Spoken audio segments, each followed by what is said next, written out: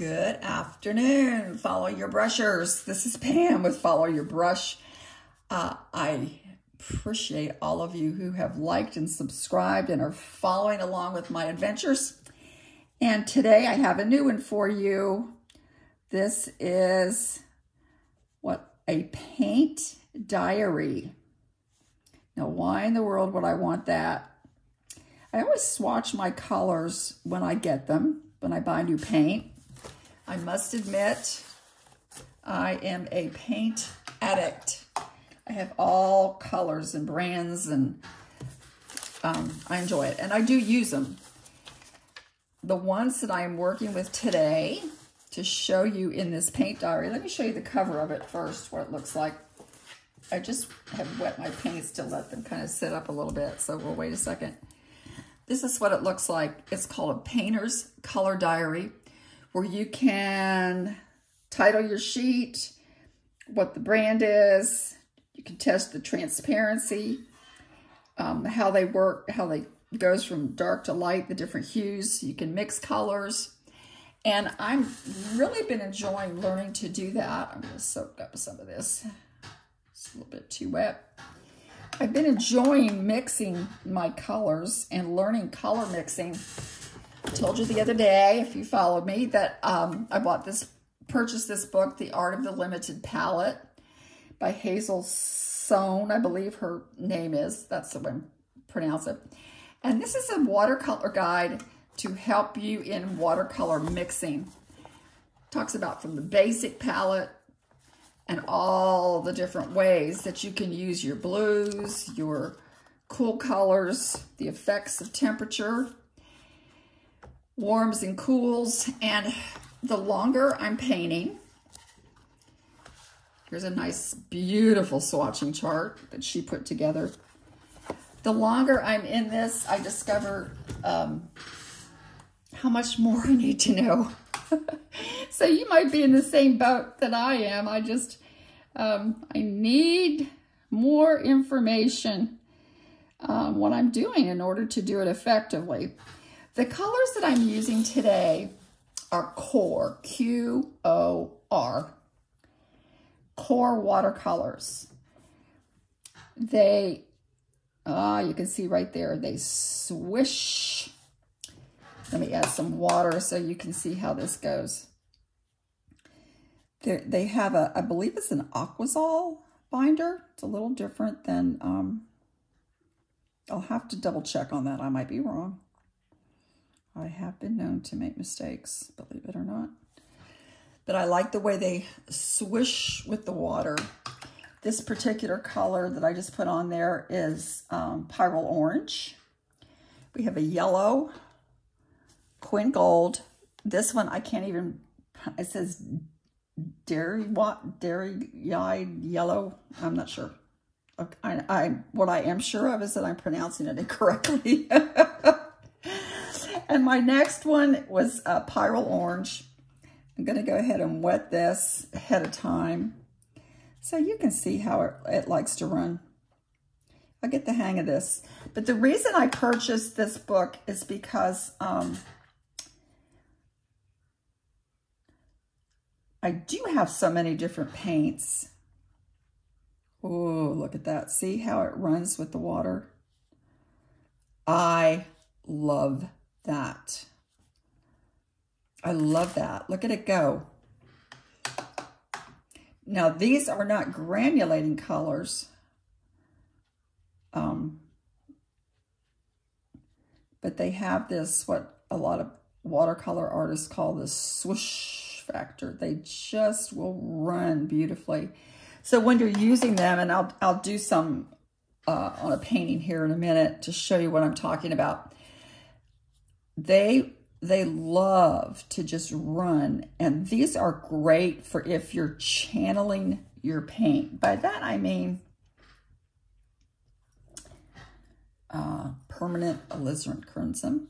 Look at that. Watercolor will only go where the watercolor paint will only go where the water has gone. So that's why it's fun for me just to let it go and do its thing.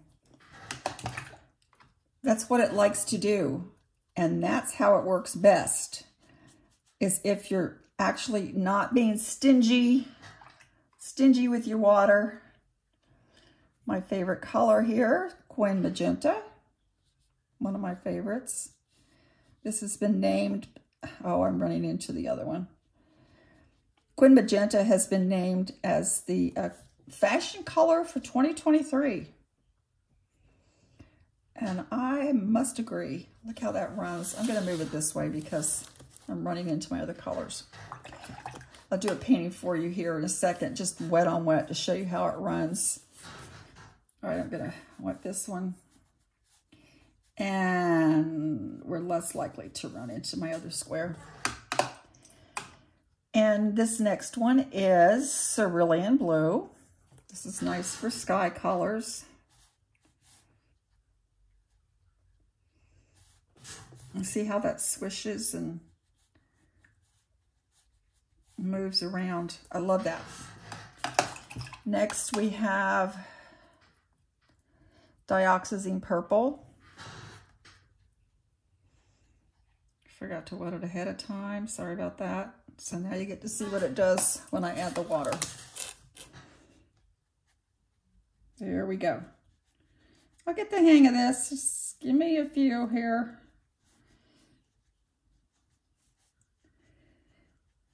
Dioxazine Purple. I'm finding my purples and my greens make a nice, they make a nice neutral color. And that's another thing I'm learning to appreciate. This next one is, try to keep it away from my purple. This next one I'm going to do here for you is Ultramarine Blue. Oh, no, I'm sorry. Phthalo Blue. Phthalo Blue green shade. And you can see that swishing across the page. These are great if you want to just, if you're doing a painting that you just want to let it run and do its thing. Core is great for wet on wet. It really likes to show off.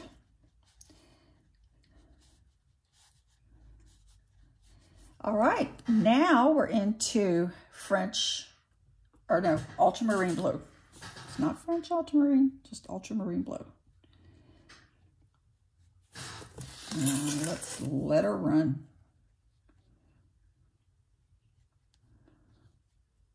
See, I could sit and watch paint dry all day. I don't know about you, but I sure could. I love it. I love it. I love it. Okay, let me get to the next one because I want to do these quickly because I do want to try to do a little, show you how it works wet on wet. An actual piece of paper. So I think I'm going to enjoy having this painter color diary so that I have all at my disposal, the different companies and brands that I have, and this way I can explore them and have it all in one book. So if I'm wanting to do something in particular, I can refer back to this and know where I can find that color. I love that one. That is Cobalt Teal. Beautiful, beautiful shade. Beautiful shade. Okay, this next one I'm going to do is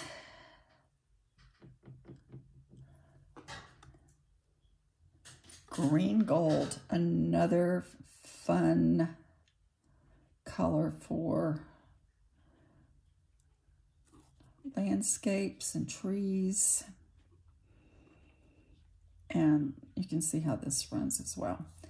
These dark lines here show the opacity, so and the transparency.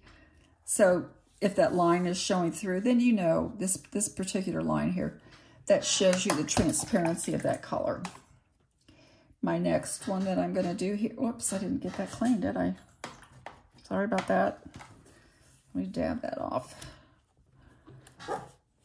Kind of sort of kind of gonna ruin my swatch. Okay, let me try again. Make sure it's clean.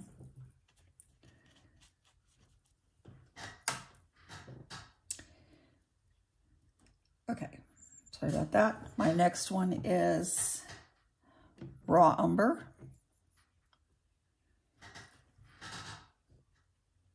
There you go, you can see that. It's a nice landscape color.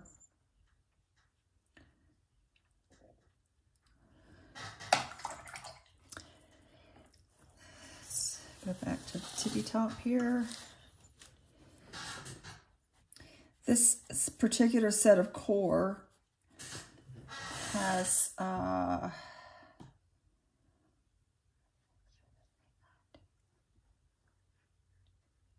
18 colors. This is a Van Dyke Brown, another really pretty color. If you like landscape colors, it's another pretty one. I'm sorry, it's Burnt Sienna. This next one is Van Dyke Brown. A little different. You can see the difference there. And let me let her run. So this is Core. Core is a product of Golden Company. And they have great products, not just the Core paints. They have other products as well. And then my last one I'm going to do here is Neutral Tint. I believe this one kind of has a bit of a blue shade. I don't really know. I'm just going by appearance. So Neutral Tint.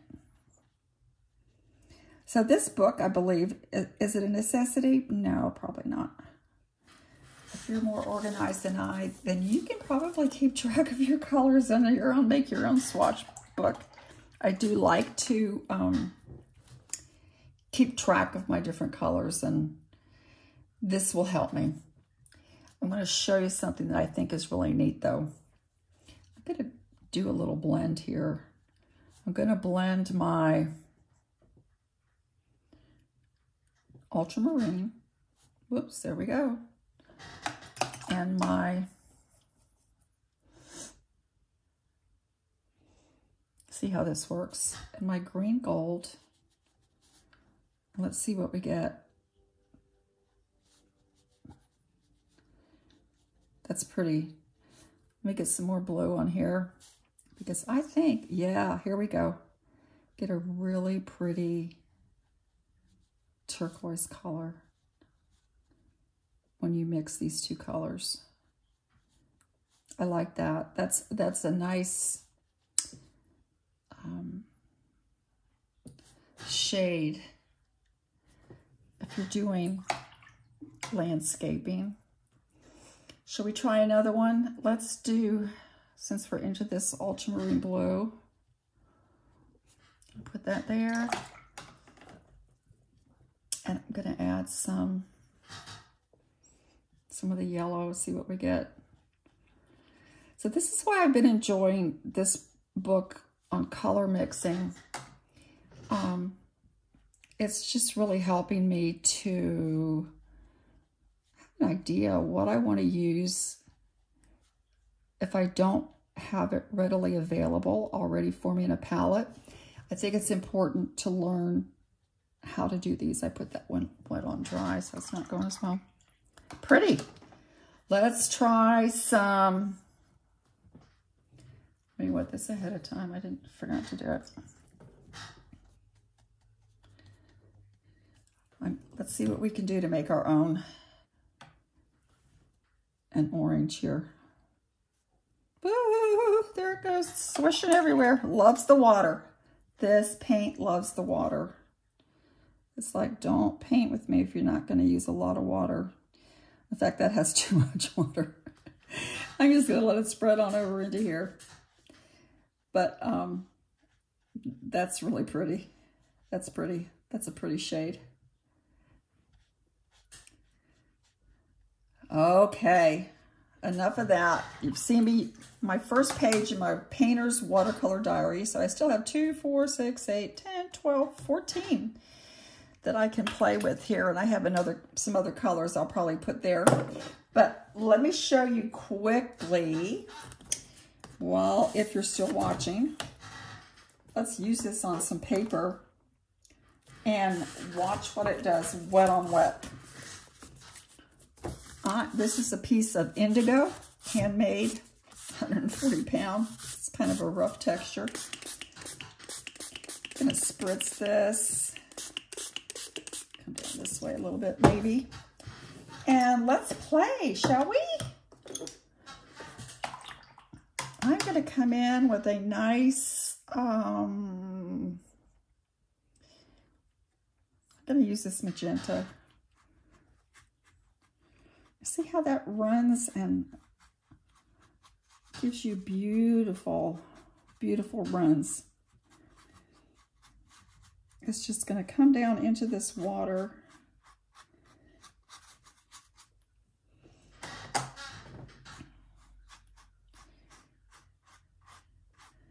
I might as well fill up the whole page. Wasn't really going to do that, but this will be a nice backwash page.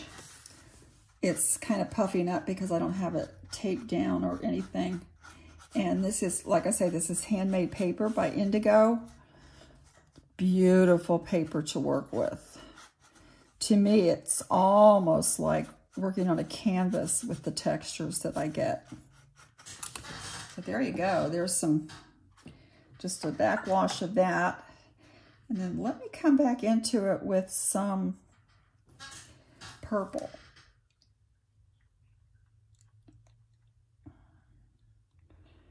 This might be some little flowers or something out in the springtime, maybe. See how it spreads so beautifully? That's one of the characteristics of core.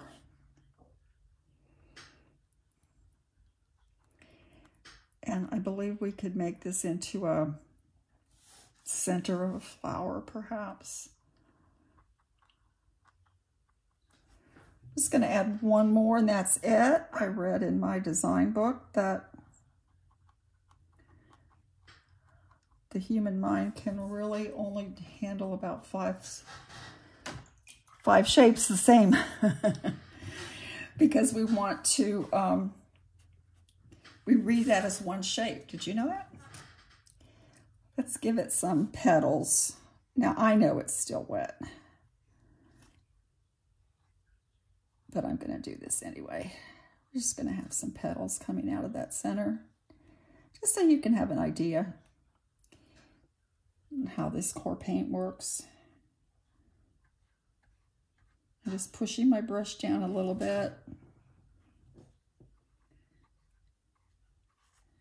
The paper's damp. It's not totally dry. That's another thing about this handmade paper.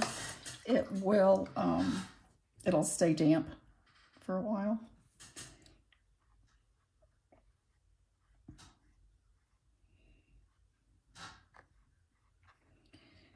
So here's another little flower peeking out. And let's do some here too. I think these are kind of overlapping, so I'm going to kind of come down here with this one.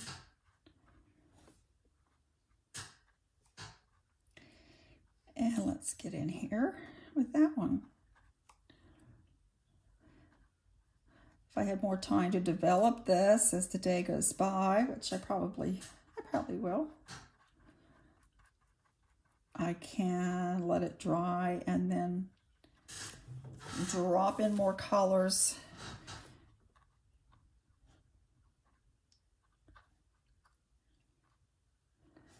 This one's kind of hiding between the others.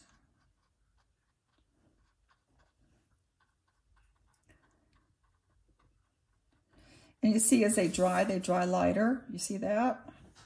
Talk about that all the time. That's what watercolor likes to do. And this paper being handmade, 100% cotton, it really soaks it up.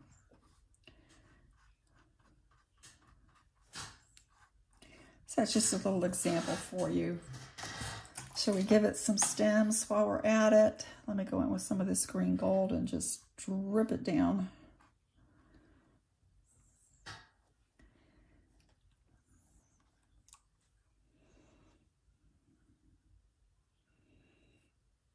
Just like we're gonna put these stems. There's no rhyme or reason to this, really. I'm just mainly wanted to show you how it runs and how it runs in place.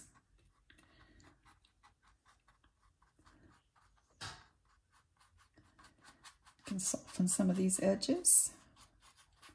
All right, I'm going to get carried away. I need to stop. But thanks for watching. Follow your brush. Pam with Follow Your Brush. If you're still watching, like and subscribe if you wish to follow my journey with me. I don't sell anything. I'm not promoting any one person or product. I'm just sharing my journey with you, with others who might be also journeying with watercolor, so we can just kind of play and have a good time. It's kind of good, that kind of fun that direction too, isn't it? Anyway, thanks for watching. Like and subscribe if you wish, and I'll see you next week. Follow your brush. Have a great week.